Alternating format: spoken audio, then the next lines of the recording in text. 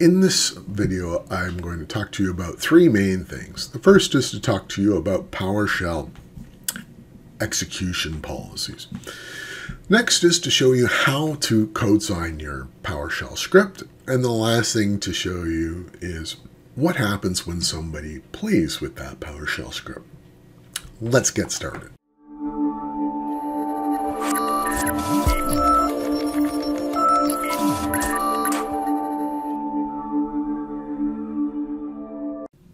So PowerShell execution policies. I'm sure by now you've all had to use them. However, let's go in a little deeper into them. So currently I've got a script open, and all I'm going to do is just run this script to see what the current execution policies are.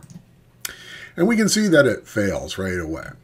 So I'm going to take that exact same command, I'm going to run it from the command prompt, and we can see that the execution policies are undefined. This is the default setting for a Windows machine, and what it effectively means is undefined is that no scripts can run, but commands, individual commands can be run. So for the first part of this video, we're going to set the policies to bypass, and we'll get into code signing our script in a second.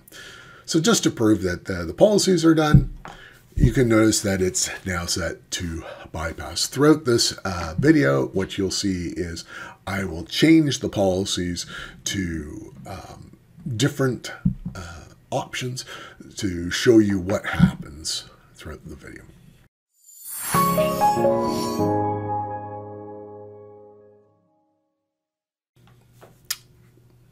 Now let's look at our PowerShell script. I've come up with a real simple one that says hello world. This is the one that we're going to code sign. So if I go on to my next tab, you'll notice that I've set up the timestamp server. I've told it to go off and code sign the hello PowerShell script. We've already got the certificate, which I did in a previous video, and we're going to code sign it. So really, there's not a lot to this.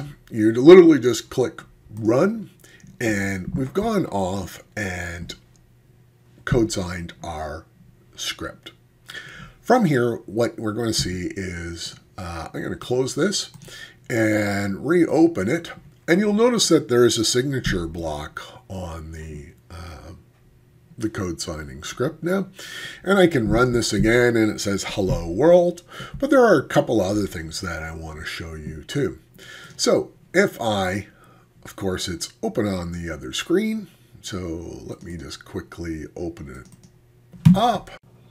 So there's a couple of things I wanted to show you about the files themselves. Notice that the hello world is 12K versus the actual code signing script is only 1K. So if I show you the code signing one, typo and all in the name, you notice there's just the 4 tabs. There's nothing exciting in here. But I'll put that off to the side. Versus if I take the hello world script, you'll notice suddenly that there is the digital signature on here. You can click on the signature, you can go details on it, and we can see that the signature is valid. We can actually see when the timestamp was done on this certificate, and we know that as of November 27th, at 4:08 p.m., this certificate was perfectly valid. We can go off and view the certificate if we were so inclined and see everything that we need to know about this certificate. So the great thing is that once you sign it, you know the details about it. So signing this script is actually quite an easy process. The biggest process about it is getting your certificates issued so that you can turn around and sign it. In the next section, I'll show you what happens when you play with this script, edit it, and what PowerShell will do. Will tell you about that.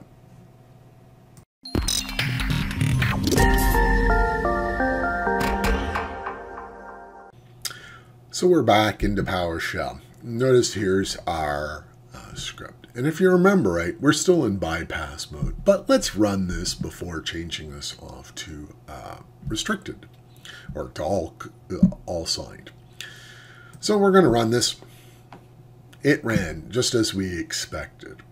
But now let's take this same thing and we're just going to uncomment out this and run that. Yes, of course. And of course now it says all signed. So let's run the hello world again. And of course it still runs. But we've got our code signing script, typo and all. Let's try to run this one and see what happens. We notice that we can't run it again because it says that we have to have the signature on it. So what this is doing is that any PowerShell script that isn't signed will be prevented from running. Now, what happens if somebody changes this script? So let's add in a hello world askgarth.com.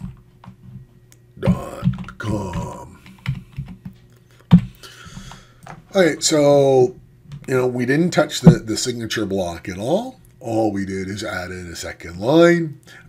We'll save that script and we'll run this script. So what we can see is because the script has been tampered with, the script has been blocked. Nothing can be run. So if we bring out that same line again, and we go save and return it back, it does run. So what we can see is that as soon as the script is changed, the script becomes invalid. Nobody can run the script, and therefore we know that the code signing effectively says that it hasn't been tampered with since the script was code signed. Now, what does that mean for you when you have a script and you need to edit it? What it means is that you need to update that script, re-code sign it again, and then then you can use it as your heart's content. Some of the things that you probably want to consider is parameterizing items that you're passing into the script so that the code signing doesn't change and the parameters are used to, instead of saying hello world, we can say hi Garth or whatever at that point in time. But that's for the PowerShell experts of the world to show you how to parameterize things. This is just for us in the configuration manager world to code sign our scripts and get the most out of it. I hope you've enjoyed this video. Please subscribe to our newsletter and follow us on YouTube and Twitter. If you have any questions, feel free to contact me. Talk to you later.